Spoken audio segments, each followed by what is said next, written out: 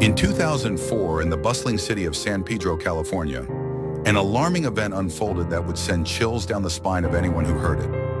A 45-year-old man named Mark fell victim to a horrifying case of Larva Migrans, a parasitic infection caused by hookworm larvae.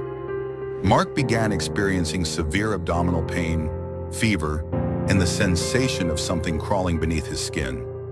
He shrugged it off, attributing it to a bad burrito. But as days passed, his symptoms escalated into a nightmare. Doctors were baffled when they examined him, discovering the larvae had migrated through his tissues, causing severe internal damage. The parasites were literally feasting on his body from the inside. Imagine a horror movie where the monster is inside you, feeding and growing stronger.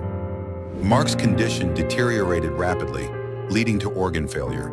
With every passing hour, his health declined. The once vibrant man was reduced to a shell,